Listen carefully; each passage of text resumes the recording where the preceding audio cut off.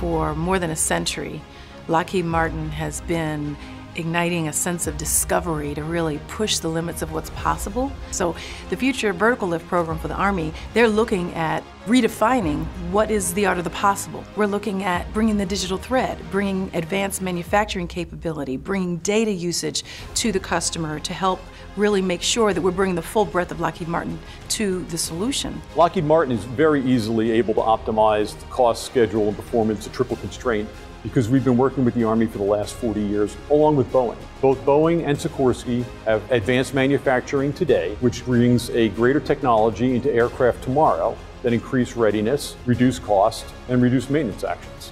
What the combined team of Lockheed Martin and Boeing bring to the Army is historically the ability to deliver, to manufacture quality products and deliver those products on time. You have tremendous worldwide supply chains. You have world-class advanced manufacturing and digital transformation, ongoing today in our factory, which are leveraged in the FLRAA, the Future Long-Range Assault Aircraft. It's incredibly important as we move forward to ensure the Army that these aircraft, are going to be reliable, high operational readiness rates.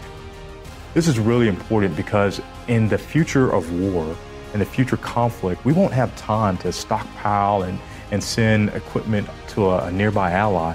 We know that we have to move and disperse and make sure that parts are there when they need to be there. It's a different way of sustaining an aircraft in the future, and it's going to result in more aircraft being able to fly in support of the mission, and that's the goal.